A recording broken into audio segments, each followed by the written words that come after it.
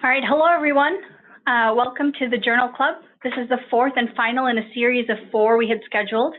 Today's topic is pre-op urinalysis before orthopedic surgery. What is the current evidence? My name is Shruti Murali. I am an improvement advisor at the Wisconsin Hospital Association, and I will be coordinating today's event. For those of you not familiar with this technology, we're using a web-based video conferencing platform called Zoom. As of now, all of your mics are muted and all of your video feeds are active, meaning if you have a camera attached, it is on. Even though there are a lot of people present today, this is meant to be an interactive event, and we will look to you to participate during the case studies. When you would like to say something, please unmute your line. There's a little mic icon at the bottom left of your screen, and when you're done, go ahead and mute it again by clicking the icon. If you're calling in using a phone, you need to press *6 to mute and unmute. These directions are also written in the chat. For those participating in the live session and only in the live session, have the ability to earn a continuing medical education or a CME credit. I will, after the event, send you all a document containing instructions to claim your certificate. One note, the portal will be active starting right after this event and will close on November 15th, 2018 at 4 p.m. Central Time. You can't do it after that, and we can't really help you if you miss that deadline. This event is being recorded and a link will be made available to you. If you have any questions, please put them in the chat box. But otherwise, let me go ahead and introduce to you your facilitator for today, Dr. Bobby Redwood. Dr. Redwood is an MD and PH. He's a graduate of the Rush University School of Medicine in Chicago and the University of Wisconsin Emergency Medicine and Preventative Residencies. He works full-time as an emergency and preventative medicine physician at Divine Savior Hospital in Portage, Wisconsin, and is chair of the hospital's Antimicrobial Stewardship Committee. Dr. Redwood also teaches resident physicians and publishes research as a clinical adjunct professor for the UW Department of Family Medicine. He is the immediate past president of the Wisconsin chapter of the American College of Emergency Physicians. So now I'm just going to hand it over to Dr. Redwood. Thanks, Shruti. I think you guys all know me by now, so we got to shorten that intro. This is a very exciting topic, actually. I know we like to nerd out on antibiotics here, but it really goes to show we have almost 200 participants today. And I think the reason that this is such a well-attended webinar is because it really is the topic of the day. So to put it in perspective, the 2018 literature says that 70% of US hospitals right now are still doing pre-op urinalysis before total joint arthroplasty.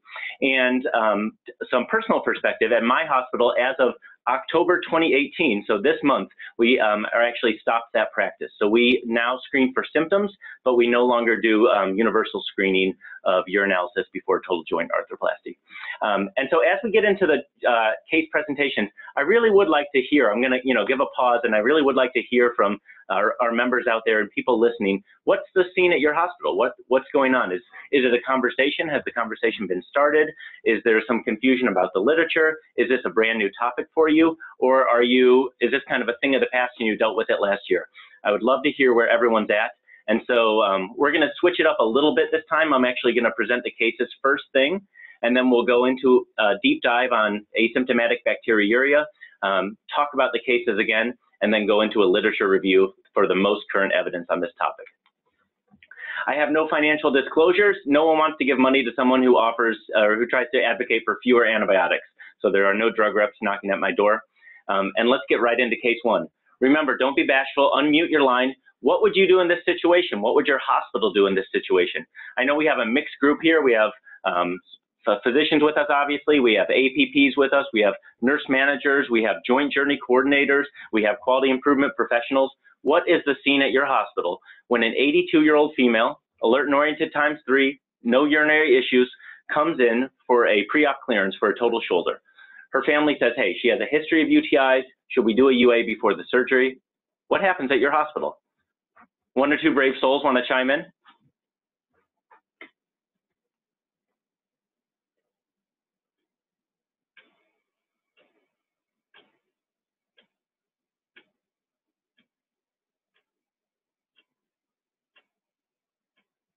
It helps me too to know there's an audience out there. I'm in a small room by myself, so.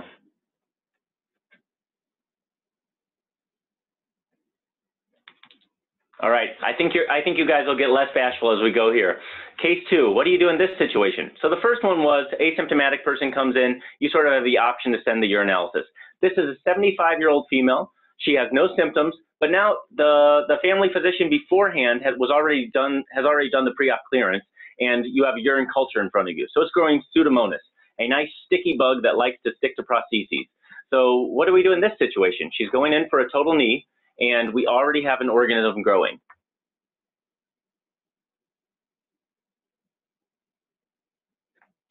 And since we're all eating our sandwiches, we'll go on to case 3. What do you do here? So this is, this is a catheter cowboy. If you watch the John Oliver show, it's hilarious. But he's a wise old cowboy who educates about very complex topics.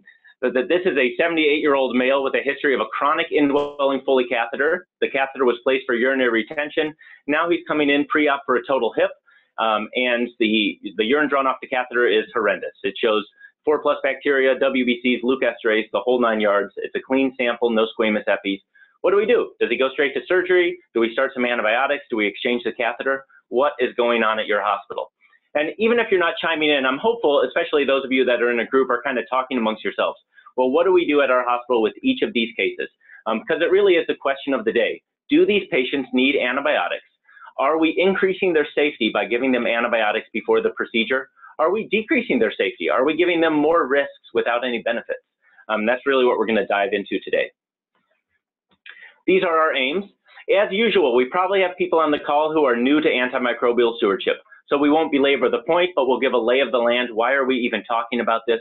What are best practices in terms of antimicrobial stewardship? We'll review the best practices for asymptomatic bacteriuria. I think it's really important to go into this again because, you know, in the old days, all positive urinalyses were a urinary tract infection. And this is kind of a novel concept. I mean, it's not new, but it's novel to a lot of people, as verified by 80% discordance in practice. So 80% of the time that we as physicians or clinicians encounter asymptomatic bacteriuria, we do opposite of what the guideline says. And so this is an area that's ripe for education and it's worth repeating. We'll go back to our case studies and kind of give our recommendations for what to do in each case.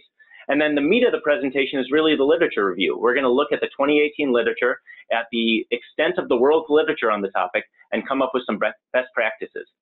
My goal is for each of you to leave this presentation with the confidence and knowledge to make a recommendation to your joint care coordinator or to your surgeons on what to do next on this topic. So, getting back to antimicrobial stewardship. The pathophys here is pretty simple. Antimicrobials exert what's called selective pressure. So when you use an antibiotic, you know, if you imagine a sea of bacterial organisms, some are stronger than others. Which ones are going to die off first? Well, the weak ones are going to die off first.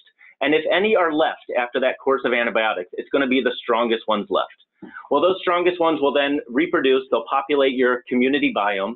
They even have plasmids and mitochondrial DNA so they can exchange their resistant genes between different organisms, and they can evolve to beat our antibiotics. Now, in the old days, we could just innovate our way out of this. We could make new antibiotics, but it's becoming harder and harder to do that, and so this is becoming more of an issue. In fact, as the world kind of adapts to modern medicine, as the movement of antibiotics becomes more prevalent globally, we saw in the decade between 2000 and 2010 a 36% increase in antimicrobial use. At the same time, in the US, we saw that around 40% of all antimicrobial use was unnecessary. Unnecessary means we were using antibiotics to treat viruses, we were using too high a doses of antibiotics, we were using too broad a spectrum of antibiotics, or perhaps we were prescribing too long of course of antibiotics. And so that kind of leads right into the mantra here. The way to practice antimicrobial stewardship is to make sure you have the right diagnosis, you're using the right drug, you're using the right dose and the right duration. Now, with pre-op urinalysis, it's really about the right diagnosis. You know, the thing we're talking about here is, are the organisms from the bladder causing an infection in the joint or in the surgical site? And if they are, well, then that probably requires an antibiotic. And if they're not, it probably doesn't. And so I think that's the crux of our conversation today, is the right diagnosis. And the reason we focus on this, the reason we focus on these 4 Ds, is because antimicrobial resistance is actually reversible. If we remove that selective pressure, if we use fewer antibiotics, we'll find that the community biome will repopulate with weak species, and that our antibiotic efficacy will actually go up. We can preserve our antibiotic arsenal that's remaining as our drug companies and pharmaceutical industry finds it more and more difficult to create novel agents. To build on that, in the 1980s, we had 16 new antibiotics. In the 90s, there were 10 new antibiotics. In the 2000s, only 5. The low-hanging fruit had already been picked. Between 2008 and 2012, there was a single new antimicrobial discovered, and only 1% of the world's pharmaceutical industry has an active antibacterial discovery program. It is the major companies, but these aren't really cash cows.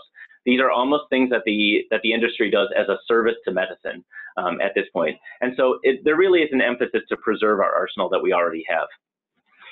You know, I created this sign. It really should say this exit, multi-drug resistant organisms. We're already there. If you don't believe me, just go to your ICU. I work in the emergency department. It's very rare that I have a shift where I don't see a patient with a multi-drug resistant organism. And the next exit, where we're heading, is really superbugs. Superbugs is kind of a slang term that refers to bacterial organisms that are resistant to all antibiotics. They are already on our shores in the US. We've had now double-digit cases of patients dying because of organisms that are simply untreatable. The big scary one is the extended beta-lactamase E. coli. So right now they are still susceptible to carbapenems, but there are now CRE-ESBL, and these are E. coli that are resistant to all antibiotics. And we've had a few cases already in the US. Now, in the old days, everyone died of infectious disease. Then we invented antibiotics. What does everyone die of now? Heart attack, stroke, cancer. There is talk among the world's scholars of a new era of infectious disease. If you look at the year 2000, about 5% of our bacterial organisms were resistant. If you look at the year 2014, we're up to around 10%. They actually think it's a success that this is a linear trend and not an exponential trend. But if this trend continues and we get to around 20% antibiotic resistance, that is an era where it's going to be very dangerous to do routine things like surgery and childbirth, and where infectious disease is again going to outpace chronic disease as the lead killer. The UK actually commissioned a study on this. They said if left unchecked, deaths from multi-drug resistant organisms will outpace cancer deaths by the year 2050 within our lifetime. So that's why we're here today. There are so many joint infections going on in every hospital across the country, and so many patients receiving antibiotics for asymptomatic bacteriuria before the operation. Is this necessary? If it's not necessary, it will potentially save the health system millions of dollars and could obviously save quite a few patient lives and combat the antimicrobial resistance epidemic that's going on worldwide. Now, this is the big question, right? What benefit is there to the patient to A, order a pre-op urinalysis or a urine culture before arthroplasty, and then B, right, treat it? So should we be testing this in the first place? And then if we find an organism, should we be treating it? And I think we really need to talk about the pathophysiology here. So if you look at the little cartoon at the bottom, this is what we're, this is the theory here. And if anyone has an alternate theory, please chime in and let me know. But the theory is you've got, on your left there, you see E. coli. It starts on the perineum, it crawls into the bladder, and then populates the urine. Now we have a bladder full of bacteria. It ascends up the ureter into the kidney. Now we have pyelonephritis. It goes into the glomerulus, seeds into the bloodstream, and then through hematogenous spread goes to the joint, all without symptoms. That's really the key here. We are not saying don't treat a patient with pyelonephritis. We are not saying don't treat a patient with dysuria and a positive urinalysis. The idea is, could this really happen? Could a bacteria go to your bladder, your kidneys, your bloodstream, and your joint with no symptoms whatsoever? It's an excellent question. Luckily, we have a lot of worldwide scholars who looked into it.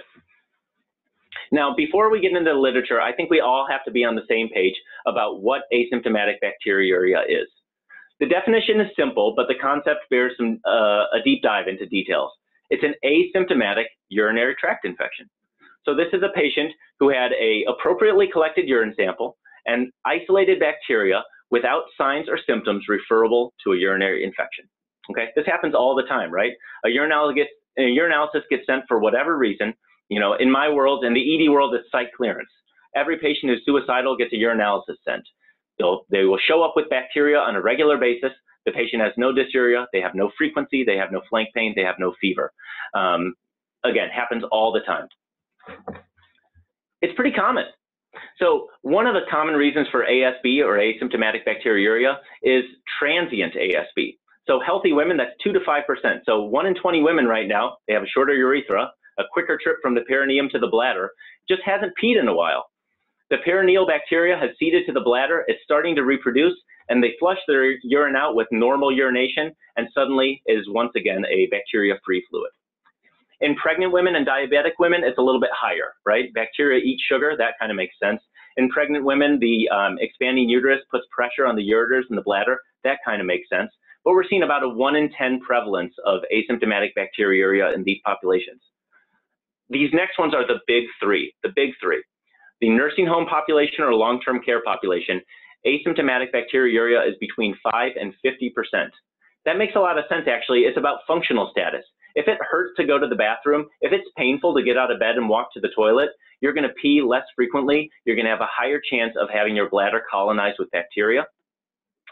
Spinal cord injury patients, 50%, they're self-cathing on a regular basis. That's introducing bacteria from the outside world into the bladder. They're colonizing their bladder with bacteria, but they're not having an infection. They're not having cystitis.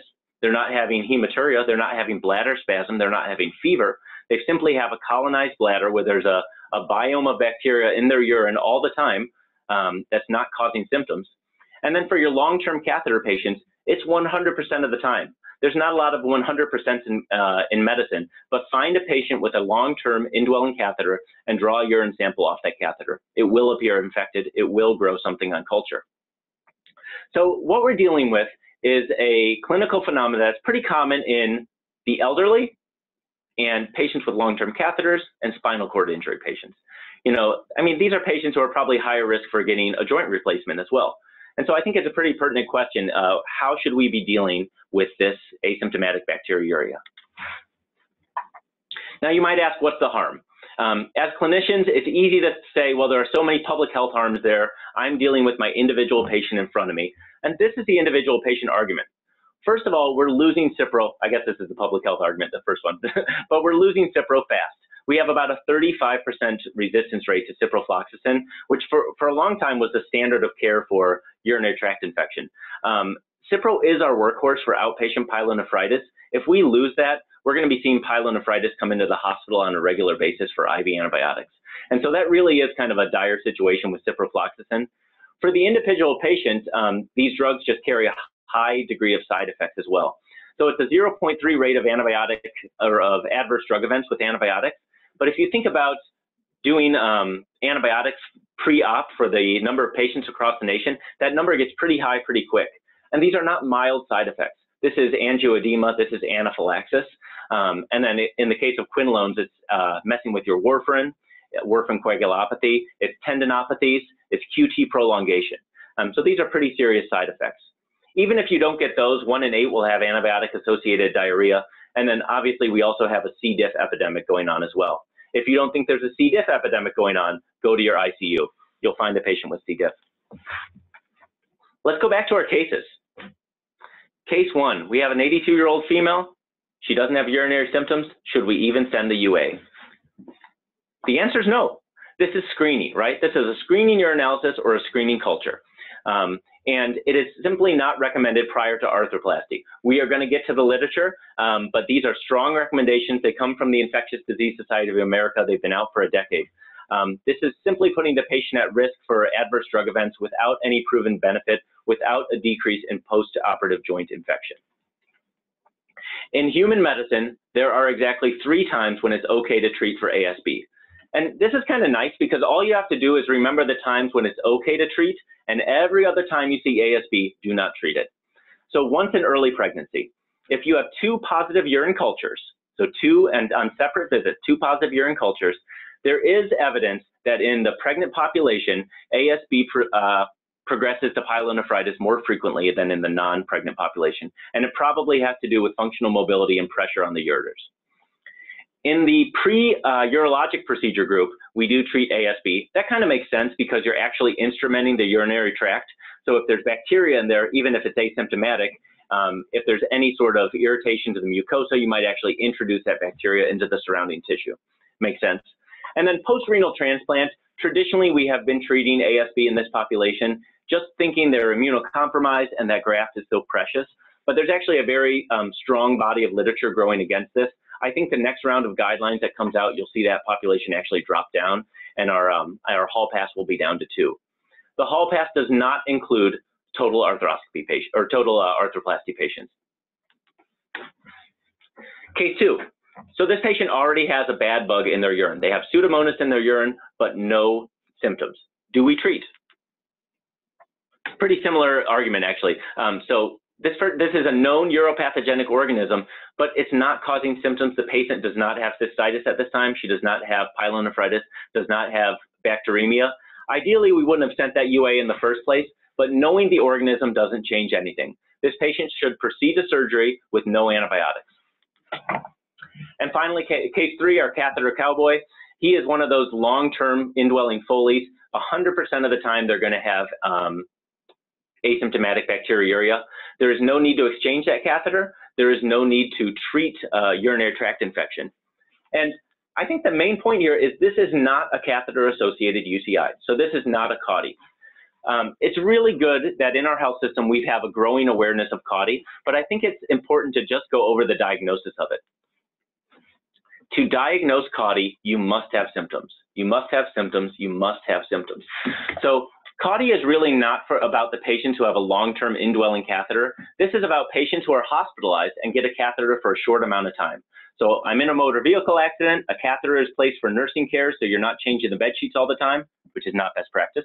And every day that I'm in that hospital, my risk of bacteriuria is 3%. So it just kind of adds up. And then around day 3 to 5, I'm up in the 10 to 25% risk of having bacteriuria. And that's the time that you're going to develop CAUTI. And so for those patients, you should absolutely exchange the Foley catheter and treat with usual antibiotics for pyelonephritis or complicated UTI.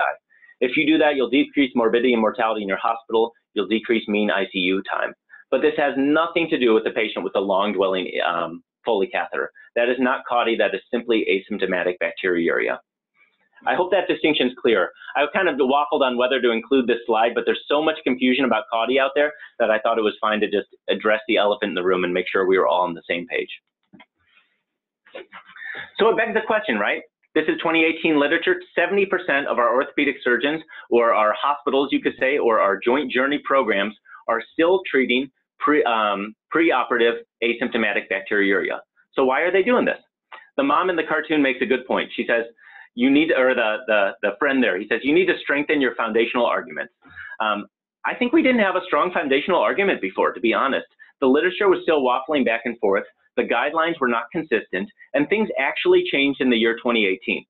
So when I first announced this journal club, and this journal club was actually inspired by our home orthopedist at our hospital. He asked me this very question, and I said, that's a great idea. Let's talk about this in a more public forum. When I announced this journal club, we did not have a systematic review on the topic. We did not have a meta-analysis on the topic. And as of summer 2018, we have both of those resources. So let's take a look at these guidelines. You know, the guidelines out there aren't as strong as I would have liked, a lot of international guidelines so far. And you know, there's a lot of people against it. So, you know, of the 80% of the guidelines say we should not be treating asymptomatic bacteriuria before arthroplasty. But there's a glaring problem here. The one society that's advocating for it is the Orthopedic Society, right? So you've got the public health societies and the infectious disease doctors saying we shouldn't be treating this. And now we have the orthopedist saying, well, actually, we think you should. That voice was really missing before. It was a strong orthopedic voice saying we should not be treating asymptomatic bacteriuria. And we've had some excellent randomized controlled trials published in orthopedic journals that are now advocating against it. And that's a big sea change. Now, how did we get here? It all starts with a myth, right? You know, anytime the pendulum swings back and forth, but somewhere along the line, we just kind of get in the routine of doing something that's not necessarily evidence-based. And so I just wanted to visit the old literature to say how we got here in the first place. In the 70s, it was actually, you know, that's when joint replacement was becoming popular, was becoming widespread. And there was true, honest dialogue. Where are these infections coming from? So patients were getting delayed infection after surgery, surgical site infections, and actual prosthesis infections. And people just didn't know where there was coming from. And there was a theory. It's hematogenous spread. So a distal infection is seeding to the blood, which is seeding to the joint. It's a good theory, and it actually turns out to be a true theory. This does actually happen. But the question is just, well, where is this actually coming from? So if you look at these 4 citations on the right, we don't have to go deep into them, but these are case studies where surgeons are basically saying, hey, my patient had a pneumonia, then they had a joint infection. My patient had a urinary tract infection, then they had a joint infection. And the 4th one there, Hall at the end, truly is a case of a urinary tract infection that seeded to the joint. But it's not an asymptomatic infection. Again, I'm going to just really hammer this point in. This was a patient who had dysuria, who had flank pain. This was a case of pyelonephritis that seeded to the joint, which is a totally different entity. You should absolutely treat pyelonephritis. You shouldn't treat asymptomatic bacteriuria. Then we had these reviews. So, there's a couple decades of literature came out. Now we've got some studies on the topic, and the reviews came out in the 2000s. The problem was, well, it was twofold. One, the original studies were mostly retrospective. Retrospective data is really not the best for answering this kind of question.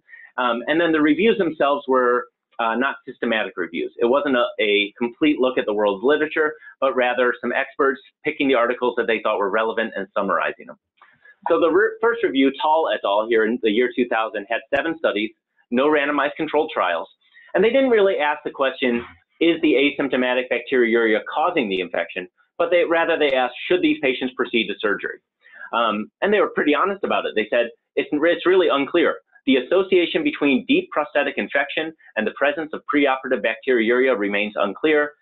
And then they went on to say, well, let's go ahead and treat anyway. Let's cover our bases, go ahead and treat, and wait for better literature to come out. Not unreasonable. The next review, this one, it's not really a review at all. It's a dual-authored study. That's a single page in the Cleveland Clinic Journal of Medicine, which is like a magazine. So it's a Cleveland Clinic's magazine on medicine, and it's widely cited as evidence for doing pre-op urinalysis before total joint arthroplasty. So I have seen this article come up so many times, and if you read it, it's like 3/4 of a page. And they're basically saying the same thing. They say, at this time, the evidence is limited, but a preoperative course of antibiotics preceding surgery seems reasonable. So again, not really a strong evidence base, but this is sometimes how myths get started, is there's a reputable source, the Cleveland Clinic, right? And it's billed as a review. It literally says at the top of the title, a review, and it just kind of gets out there into the world. And then finally, this is the 3rd review I found in the 2000s. It's from the Spanish language literature. And again, they asked the question of whether to proceed to surgery if ASB is present. It was 5 articles reviewed, no randomized controlled trials. And they actually found the infection rate was 0.1%, an extremely low infection rate. And then went on to make sort of a recommendation quite to the opposite of that, saying, why don't we cover the theoretical possibility of bacteremia? So I love that word theoretical in there. They said, well, theoretically, this could still be happening. We just did the review. We found this is not happening, but theoretically it could. So let's go ahead and cover our bases. And, I have so much respect for the academic researchers. I'm not trying to belittle their work, but I think the conversation of the harm of antibiotics hadn't really entered the public sphere at this time. And now we're really in the business of weighing the benefits and harms of antibiotics. We have some very true, very real documented harms of antibiotics. Healthcare costs are spiraling out of control, and we have a chance here to decrease patient harm and decrease healthcare costs by making a simple practice change. And I think that's why the conversation shifted to this. Oh, actually, my next slide. This is the last myth. Our first prospective trial here. So we finally got to the point in 2009 where we're starting to look at the problem before we do the surgery. So we're no longer doing chart reviews. We're now looking at the patient's pre-op. And so this was a prospective trial, 550 patients for total knee arthroplasty. And they found that 36% of the ASB patients had a superficial joint infection, so not a prosthesis infection, but a surgical site infection. And 16% of the patients without ASB had a surgical site infection. So what did they conclude? They said, we have established that patients who present pre-admission with urinary tract colonization are a high-risk subgroup for wound infection postoperatively.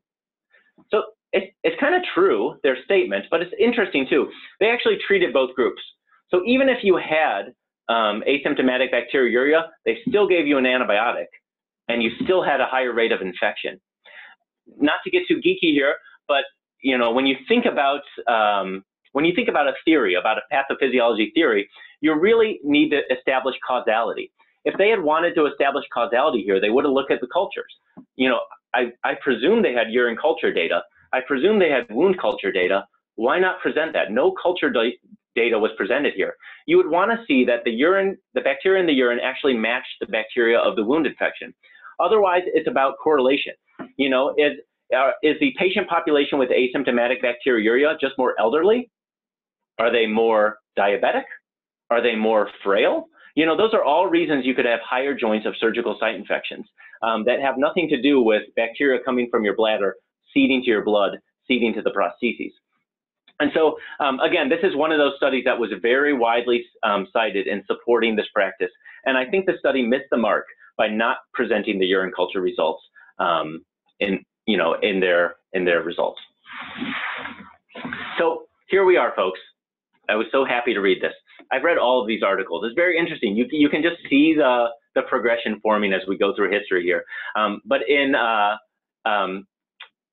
2013, we finally have the first randomized control trial. It's around 500 patients, appropriately powered, and they found the infection rate was 0.9% in the treated ASB group and 0% in the untreated group. And I'll get into that's actually kind of interesting. There's a modern theory that treating ASB, or basically receiving antibiotics in general, could actually increase your risk for postoperative joint infection. The way these infections work is that the bacteria actually form a little microenvironment on the prostheses. So they form what's called a biofilm. And a biofilm is an environment where bacteria can thrive. So it's a pathogenic complex where the bacteria can suddenly set up a colony and seed into the adjacent tissue. And when we treat patients with antibiotics, there's a theory that it actually kills off our natural biome, which disrupted that pathogenic complex. So we actually might have had a natural defense mechanism in place to prevent infection, and by treating with antibiotics preoperatively, we actually disrupt that natural defense. Now that's kind of the future. That's not ready for prime time, but I do think we'll be seeing randomized controlled trials where we actually look at whether or not patients should receive any antibiotics before surgery, even that single dose of pre-op antibiotics, especially in the age of really exquisite aseptic technique, which our orthopedic surgeons are practicing these days. I digress. Back to the study. They basically found no statistical significance in whether or not they had ASB or not, and whether or not they were treated or not. The bacteria cultured from the infected surgical wounds was totally distinct from the organisms isolated from the urine during surgery. As expected, in the urine, they were finding gram-negative organisms. In the joint infections, they were finding gram-positive organisms. And the authors made a pretty strong statement. They said, we identified no case of postoperative joint infection from urinary origin in patients with asymptomatic bacteriuria, whether or not they had been treated with antibiotics. And they went on to say that ASB is not a cause of postoperative orthopedic surgical site infection, and treatment of bacteriuria prior to surgery is not recommended. Pretty strong statement. And if you look at who commissioned the study, it says clinical orthopedics and related research. So we are now in the orthopedic literature here. And then there's been a lot of studies. I chose the RCT for obvious reasons. And then this one I want to present in case there's administrators in the room, in case there are joint journey coordinators in the room. I don't know if you call it joint journey. That's what we call it at my hospital. This study actually looked at cost. And this is important because if you want to change practice, you have to come at it from multiple arguments. You know, the science is one argument of it, but you can always have a guideline war, right? You can have one person holding up their guideline, another person holding up their guideline. You can always have a study war. Well, my study says this. Well, my study says this. But the cost argument is actually pretty convincing. So in this study, they looked at around 2,200 patients. They had no statistical significance difference whether you had ASB or whether you didn't in terms of postoperative joint infection. They once again found that the culture from the joint infection did not match the culture from the urine, and they saved their health system $20,000 per year. I love how the authors say this. They say, discontinuing routine processing of screening urine cultures prior to elective joint arthroplasty resulted in substantial reduction in urine cultures ordered and antimicrobial prescriptions for asymptomatic bacteriuria without any significant impact on the incidence of prosthetic joint infection. This simple change would be scalable across institutions with potential for significant healthcare savings. This is kind of my plea to you guys today. This simple change would be scalable across institutions with potential for significant healthcare savings, and I would say significant healthcare safety as well. And here we go.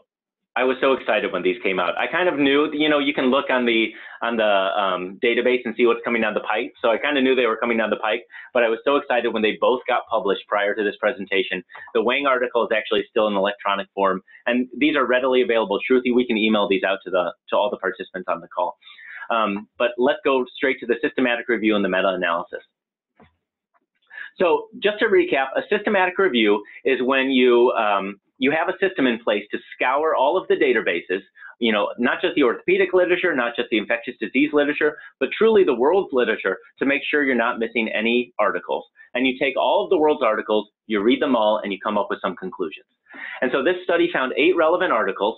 Oh, and I should mention, this doesn't include things like case reports. So these are actually case control studies, randomized control trials, where you have a group A and a group B, and you can actually see that an experiment was performed. So they had 5 cohort studies, prospective cohort studies, 2 retrospective case control studies, and then 1 randomized control trial. They looked at about 10,000 patients, and of those 10,000 patients, they had about a 6% rate of ASB. That's a pretty normal rate. And they said that ASB does not act as the source of hematogenous dissemination or direct spread of the pathogen that causes infection after joint replacement. Pretty simply, patients receiving arthroplasty, perioperative treatment of ASB does not provide benefits. Conversely, it could actually lead to augmentation of antibiotic resistance, economic burden, and allergies. ASB is not a contraindication for arthroplasty, and the routine practice of preoperative screening for and treatment of ASB should not be continued. I leave these full quotes in here on purpose because if you are going to a committee meeting, if you are presenting a summary of the evidence, if you have any need for this information, this is directly from the author's mouth and you'll have the paper to back it up. I think we can really make a compelling argument based on the systematic review that this should not be standard of practice. I'd like to see those numbers, those 70-30 numbers of who's doing pre-op screening flip next year, at least in Wisconsin, right? We can be on the leading edge of this. Now here's the meta-analysis. Meta-analyses are a little bit different than systematic reviews. These are looking at articles where they have comparable data. So they're trying to compare apples to apples. So they say, okay, in these 5 studies, we have usable data. We can say with confidence that this data is similar enough that we can pool it all together and get some metadata.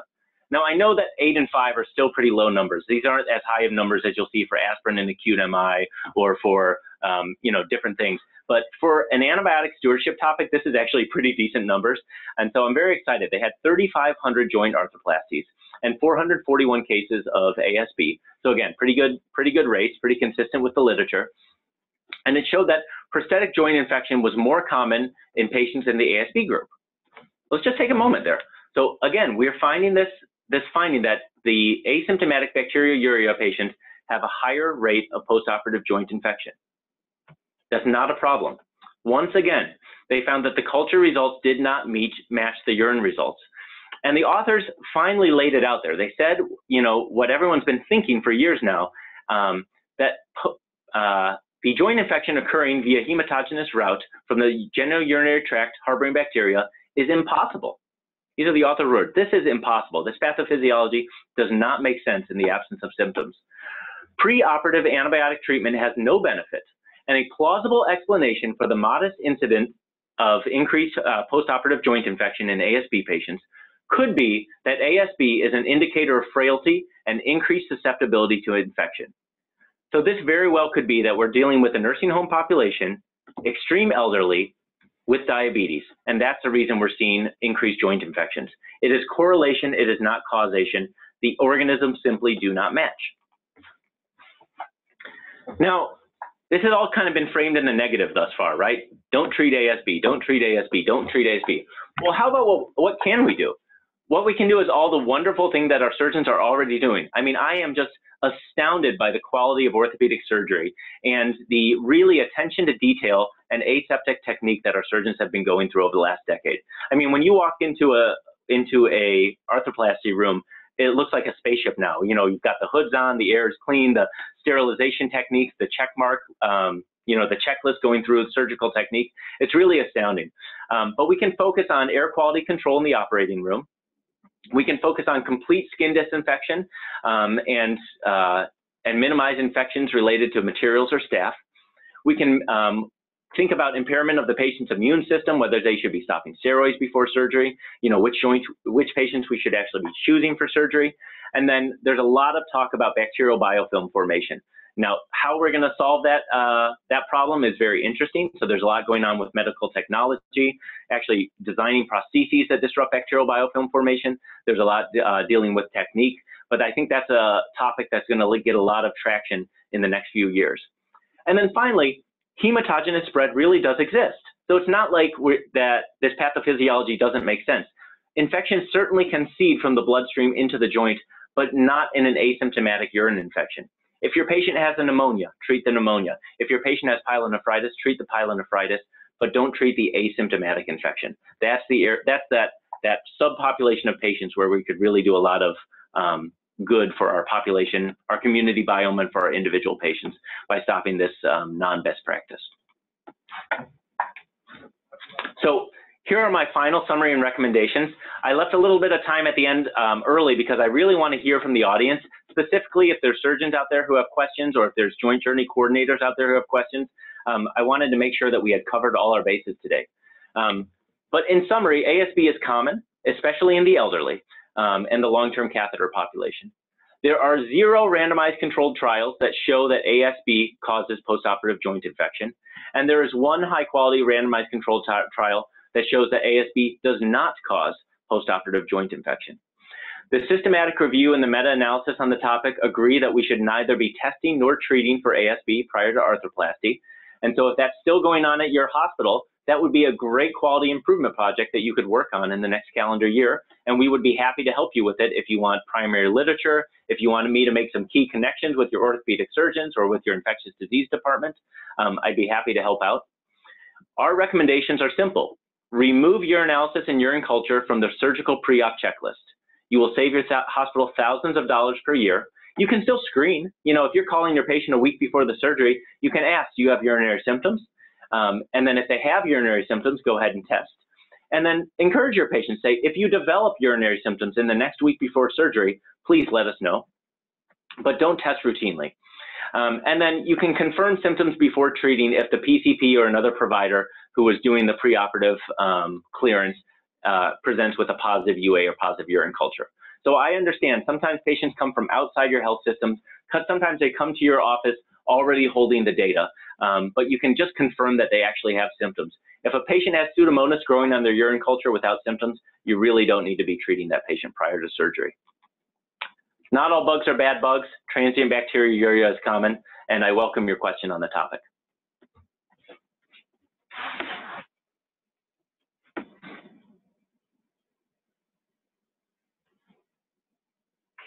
Again, everyone, if you have any questions, you can go ahead and unmute your line so we can hear the question, or if you'd rather not do that, you can type it in the chat and we will answer them as we get them. There's a lot of tongue twisters in this talk too, so you can say ASB and PJI. I try not to use acronyms if I can, but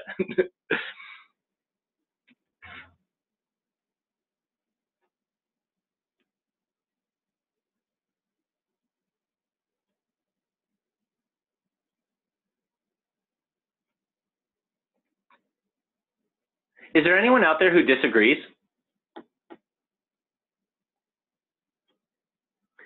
It's an important question, right? Because our surgeons are they're being dinged for joint infections. You know, it's linked to reimbursement. And obviously there's a personal suffering. If your patient suffers a joint infection, that's really stressful for a surgeon. That's a lot more pain and suffering for the patient. That's a lot more work. That's a lot more attention to detail. Sometimes that results in an amputation. Sometimes that results in a repeat surgery. I'm not saying this is no big deal. If there are surgeons out there who think this is not ready for prime time and are willing to speak up, I would love to hear your opinion.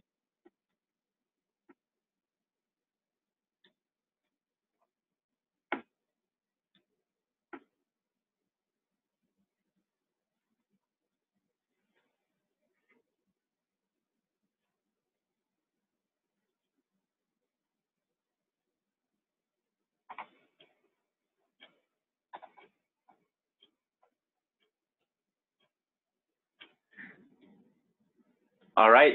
It was wonderful presenting to you today. As usual, I usually get about 10 to 20 emails after these presentations, so I look forward to your emails afterwards. And please consider me a resource if you are considering this practice change at your hospital. I would be happy to provide these resources to the key people who need to know before making that decision.